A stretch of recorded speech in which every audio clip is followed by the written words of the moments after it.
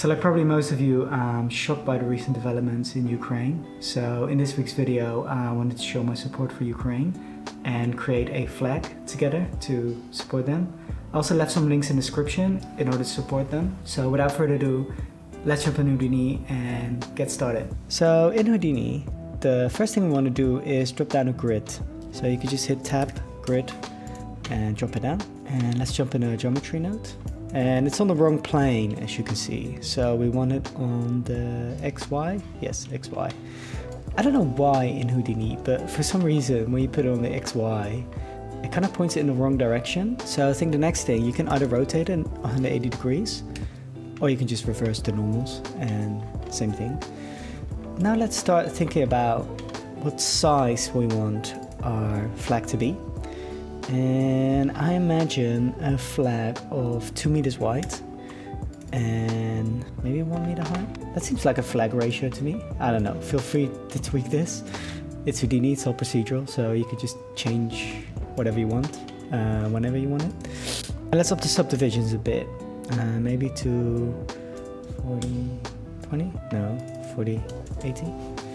Yeah, that seems better. We need some resolution in order for the simulation in Vellum to go nicely. And what I want to do now is I want to quickly change the colors. So there's two ways to go about this. So either we can just select the polygons we want and it's uneven. Actually, let's up this to 41. So we get a line in the middle. Okay, so what we want to do now is select either all the polygons, and then when we hover over the viewport, it's very important, we can add a group, and this will be top. And what we want to do now is drop down a color node. Then I've looked up the first color, and this is the blue of the Ukrainian flag.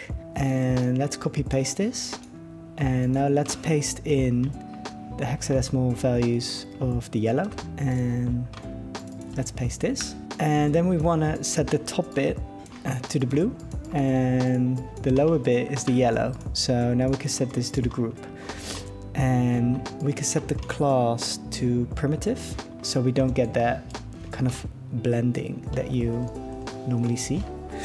So that's one way to do it. What you could also do is you could just write some code. I personally find this easier.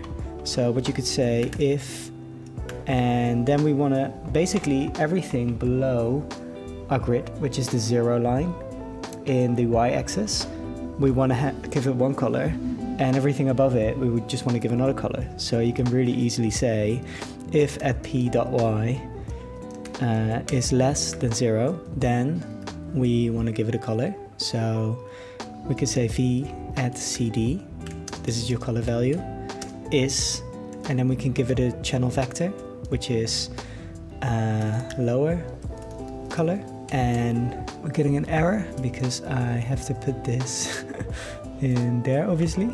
Okay, so we have one, and then we can just say everything else is v at cd is channel vector, and then upper. All right, let's create a sliders. And then now, in order to get an easier color picker, you could just add parameter interface and just select these two, and here we could just say it's a color and then accept.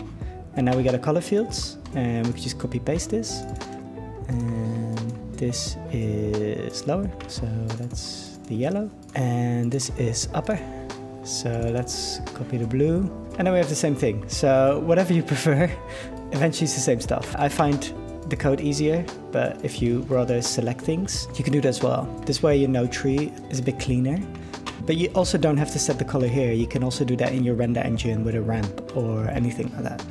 So let's just clean this up for now and give it a null and say in flag. So the thing we need to do now is we need to add a Vellum object.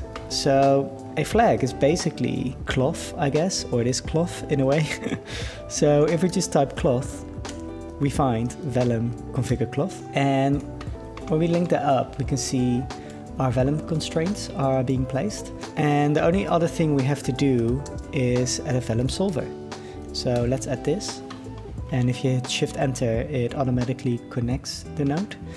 And as you can see, I made a mistake. My timeline is already at 250 frames. So I'm gonna hit Escape to cancel the simulation, because it instantly starts simulating to wherever you are on your timeline. If we now hit play, we can see our flag just falls down. So the first thing I want to do is disable the gravity in the Vellum solver in the force tab. You can just hit 0. And if we simulate now, we can see nothing happens because we haven't added any forces to our flag, to our solver. And the way you do it is you have to dive into the Vellum solver. And here you can add forces. So Vellum works with pops, which are Houdini's particle operations. We don't have to dive into it, but just know that you cannot use all your pop forces. So the one I want to use is a pop wind. And once we add that to our force output, we can then dial in the amplitude of the noise. So this is the turbulence, and this is the wind itself. I don't really want any wind. I just want some turbulence in there. So maybe I set it to 1, might be a bit strong, but let's see. And when we simulate now, we can see our flag is deforming, but now it's just floating in space. And obviously we want to attach it to somewhere. So what we can do is we can select all the points here and we can pin those points. So let's set that up. Let's grab this null and then hit select, and I'm going to select the points, and then I'll just drag over all of these. And I could just hit a group again, and I could call these pin. And because you can see it down here, because my group settings are set to $OS, it's gonna call these whatever I have typed in here. Now, I find it slightly easier, but you can also just say pin here, whatever works for you. And now in our Vellum cloth, we can say pinpoint to pin. And now when we hit simulate, what you can see is our cloth sticks to this bit. The problem now is it's a bit rubbery, and I think the issue for that is that our bend stiffness is quite high. So Vellum has two types of stiffness. One is the stretch, so how far can all these points move away from each other. So now that's set quite stiff, and I'll show you if I drag that down, you can see all these points are moving away from each other. But that's not what we want. We want the bend stiffness. So how far can these points bend away from one another? And currently that's set to a quite low value, but let's turn it down even lower and see what that does. Now you can see it's a bit much, but it's getting there, it's getting there. So maybe let's set it to this one. It's kind of trial and error, and you can just dial in whatever value works for you. And so that's a value you can definitely play with. And now what we could do is two things. One thing is we want to add a Vellum post process. And this allows you to create some blur in there. So when you get certain issues with simulation, you can blur it out so it's a bit smoother. And that's one thing. You can give it some extra subdivisions, so you get some nicer kind of deformation without adding too much to your simulation time. But the main thing I want to add is extrude by thickness. So these cloth parameters have a certain thickness, which is set here. And when we extrude by thickness, we can see how thick our cloth simulation actually is, which I think is a bit thick for what we want. So if we go back to frame 1, we can say set uniform, and you can see it's still quite big. So maybe let's add a 0 in here. And now you can see that's a lot better. And this will be simulated, this thickness as well. So that's very important to keep in mind. And then maybe if we give it one subdivision, we can see that's a lot nicer. Maybe even still slightly thick, to be honest. Maybe we can half it, and I think that's better. It's gonna look a lot more realistic. So now when we hit simulate, you can see we have a flag. So this is one way to simulate a flag in Houdini. The main things you need to keep in mind is setting your constraints here. So the stretch stiffness and the bend stiffness. And then the second thing you can do is add forces here. So if you go to the pop, there's a lot of different forces here. So definitely have a play around with that. And then the second way to do it is, let's just duplicate this, set up one, and we can copy paste it, and let's disable that. So the second thing I want to do is to get a more stylized flag setup. So this is a flag waving in the wind, but it would be nice if we could just have a flag that lays on the floor and we could just stylize it as I want, like create some winkles and twist it around a bit and have more like a stylized kind of product shot. So let's dive into here and set this back to the ZX plane. And in our code, we can just change this to Z. And now color is updated. So that shows you how easy it is to do code as well. Just have to replace one thing and everything keeps working. And instead of adding this Vellum solver straight away, what we can do, if we select this, we can add a Vellum brush. So Vellum brush is the thing I was describing earlier. It's a way to just brush over your cloth and stylize it exactly as you want. So here you can create some winkles, you can drag it around a bit, and it has a few different modes. So what we do now is we have the brush mode, but we can also drag points.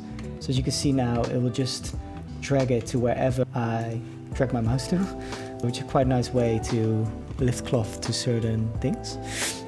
And you can contract and expand. So here the cloth will really like contract, which is a really good way if you want to shrink something and then blow it up. It's great to add the contract first. Another thing is we can rotate. So we can rotate the cloth kind of around our cursor. Another way is crease. Maybe let's reset it now. And we can crease the cloth we have. So it becomes smaller. And those are the main modes. And the last thing you should know is you can add collisions very easily to Vellum as well. So what you could do is if we had a solver and we add a box and let's position it behind. And if we now drag it into the third slot in the collision geometry, when we hit simulate now, we can in real time add collisions to our Vellum object. You see it updates automatically. Because I'm dragging it around like this, sometimes some points get stuck. But yeah, that's about it. It's Vellum in a nutshell. So go ahead and show your support for Ukraine and you can make some flags in 3D. The last thing, if you get any issues with simulation, you can up the sub steps. And if you change the time scale, you can either have it in slow motion or faster. And you can play with the constraint iterations. And that's about it. Thanks a lot for watching. If you want to support Ukraine, I'll leave some links in the description. There's a couple of ways you can help out by either monetary donations, there's protests around the world. So definitely show your support. And I'm looking forward to seeing you in the next one. Cheers.